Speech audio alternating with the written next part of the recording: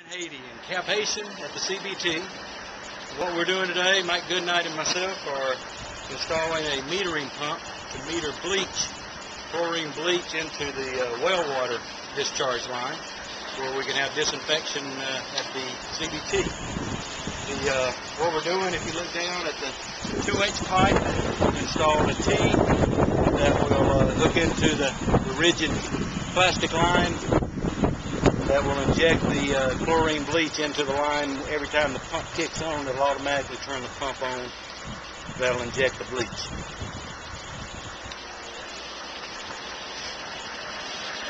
All right.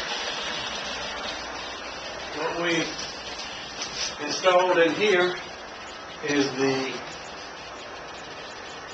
chlorine injector pump, metering pump. We're wiring it into the control box for the pump well, where when we manually turn the pump on, it will then automatically energize this box, thus turning on the metering pump and injecting our chlorine bleach. That we've mixed up a solution based on the need of the water and the strength of the water, a weaker chlorine bleach solution.